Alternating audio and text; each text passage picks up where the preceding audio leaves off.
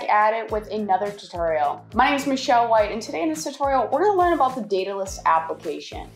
So really the goal of this tutorial is to understand how to create a data list, how you can sort of easily manage integrations, and when I say integrations, what that might refer to, and then I'll show you some examples of why you would use the data list. With that being said, let's go ahead and get started.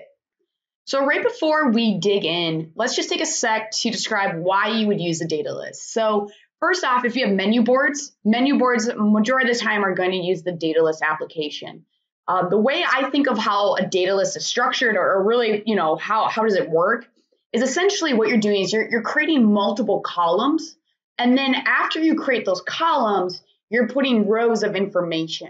So when I said menu boards, this is a good example. As you can see right here, this is a good example where you have item, then you have the price. Some people, they want calories. Some people, they want description. So therefore, we would use the data list application. Another scenario is some clients, they say, hey, you know what, Michelle, I have I have an Excel file of birthdays of corporate or employee, birthdays. I have a column with name, I have a column with a date, and a column of, maybe what location they work. Anniversaries, right? Again, you might want to have a list of that information. We also have some clients who have maybe like a reporting information, like metric data. Again, another way we would use the data list application. So really two parts with the data list, right? The first part is you go in there and you create your data list from scratch and you're manually entering the information in. And that's what we're going to walk through today. The second way of using it is doing an integration. Integration, that can be anything from uploading an Excel file right into the data list. That could be you hosting or you have the Excel file in SharePoint and you want us to pull that information. That way, when you make a change in SharePoint, it's just automatically updating onto your signage. Another way is maybe you're using a third party out there. You're using a different software and you want us to just pull that information in. Again, we can pull that information through an API, maybe an FTP. That would be another way where we would use the data list as an integration setup. As you guys can see here, so we are in the data list application. So obviously you can copy the data list, right? So if I select this one, I can now delete it, of course, and then I can copy it. So there might be a scenario where you create this data list and you want to copy it to another facility.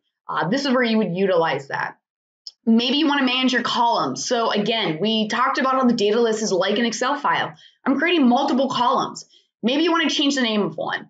Again, you would select that particular data list and then you would manage the columns. And then integrations here, which in this tutorial at the very end, we'll talk about integrations. So again, let's just kind of create one from scratch. So obviously it says create list. And I'm going to keep it simple, you guys. I'm just going to call this birthdays. We're just together going to create a simple corporate or like a company birthday data list. So I gave it a name. I hit OK.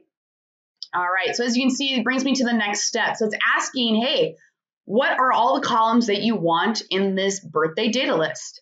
So the first thing I'm going to do is I'm just going to merge first name and last name as one. So I'm just going to do name. And then I need to tell basically the system like, hey, what is this column? Is it text? Is it an image? Money would be good for menu boards. That way you don't have to hit the dollar sign. Again, you could definitely do text, but hey, maybe you want to be lazy and just have that dollar sign be automatically added. All these other ones that you're seeing here, the data list, the date, that's really for our touchscreen. So again, we actually use our data list to build our touchscreens. And so therefore we have some different sort of formats is what I'll kind of call them. But again, today you're really going to be just using probably the text or the money. So I'll go ahead and use text, and then I'm going to hit add column. All right, so as you can see, I added that column there. So we're going to do our second one now. So I will do the date. And then again, I'm just going to do text for that. I don't need to worry about the other formats. And I'm going to again hit add column. All right. And then our second one, let's just do location, because you know what? Maybe I'm a corporate company and I have employees in Minnesota. I have them in Wisconsin and North Dakota, South Dakota. I have them spread out. So I'm just going to do location. Again, I'm going to keep text and I'm going to hit add column. All right, so these are the three columns that I want to start with. Now, as you can see, I have this little grippy, so I can sort of drag and drop. I can rearrange these to how I want these to fit. On this type right here, this identity right here, which is true and false, and I kind of skipped over it a little bit, but Essentially, that's going to come into play if you're taking an Excel file and you're uploading it into our system. That's going to be more beneficial if you're dealing with the integration. Today, we're not talking about that. Today, we're strictly just talking about how do I create a data list? What would I use a data list for? Again, there's a tutorial that talks about that, and that will really do a better deep dive on why you would use that. At any point, if you want to change the name, you're like, you know what, I don't like location, I just want to change it to something else. That's where you would hit this little edit file and you could easily change the name. And then again, you can obviously delete one. So we'll just hit okay, because I like those three. All right, so here it is, you guys. Here's the birthday. That's the one that you and I created together. Let's kind of dig into here. So to do that, we're just gonna double click right in. All right, so it's bringing us into this platform now. So now I want to add information, right? I've got the data list created, I've got my columns, but now I need to add information. So how you want to do that is you want to hit this button right here that says add row. All right, we're just going to fill it out. So I'm just going to do myself, really boring, I know. And then location, I will just do Minnesota. And then I hit okay.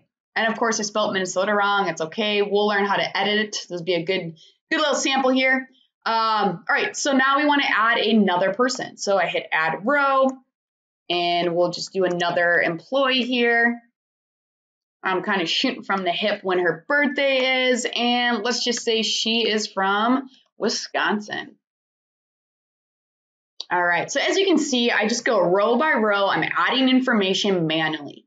Now there's two ways to edit, right? So I've spelled Minnesota wrong here. So one way to edit the information is I can simply click right here, I can hit edit row, and then make my change. That's one option. The other option is I can just click into this field and then just retype it out and then click away, and it will automatically save. So just know that there's two directions to do that. Now I can delete the row up here now that it's highlighted. So highlighting it orange, that's sort of giving you that visual indication that like, hey, you're on this row, do you want to delete it? I can also copy too. So that kind of comes in handy too. If you just need to kind of copy some of these rows, you can do that. At any point too, now we talked about maybe rearranging the columns, and that kind of sometimes happens. Once you like get all the information in, you might want to rearrange it, right? So again, there's two ways to rearrange it. So one way is you can just hit manage columns. And as I said earlier, is you can just sort of drag and drop. That's one way. And then I can hit OK. And as you can see, it's automatically already making that change.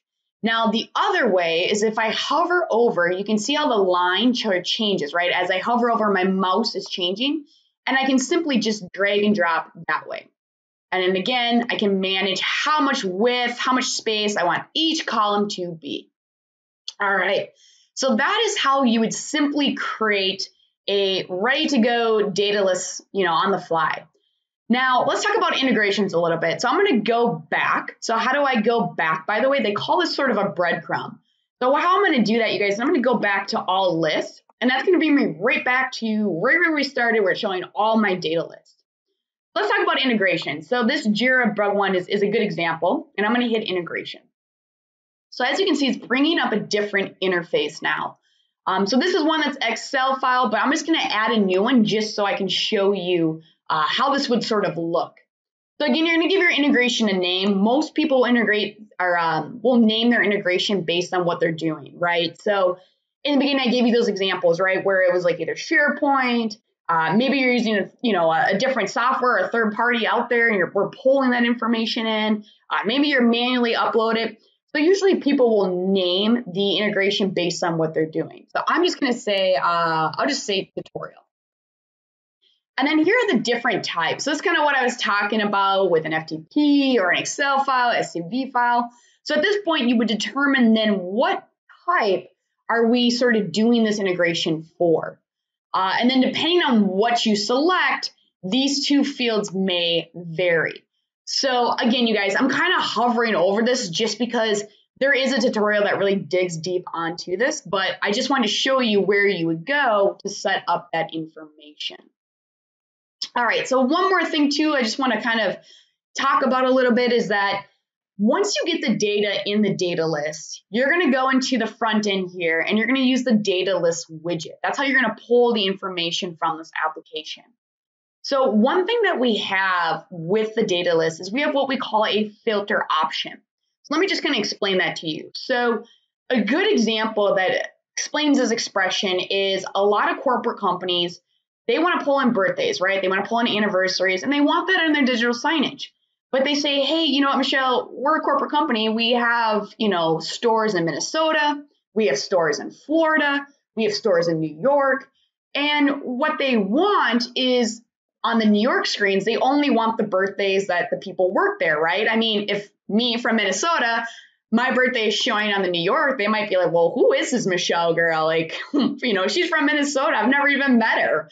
So what we can do is we can do a filter expression, which basically, you guys, it's going to pull from this data list, and it will pull from this location. It will say, all right, I only want you to show the names from Minnesota, or I only want to show the names from Wisconsin. Maybe you want to do a filter expression where you say, okay, you know what? I only want to show a week's worth of birthdays. Maybe you're all in the same location, but you just have, a lot of employees. That would be an example of why we would use a filter expression. So again, you guys, that was kind of the overview of the data list. At any point, if you're like, oh, I still have some questions, or, I want to learn a little bit more, definitely reach out to us. Give our support team a call. Let them know that you watched the tutorial. Let them know that, these are your additional questions, and we'll definitely make sure that we answer them all.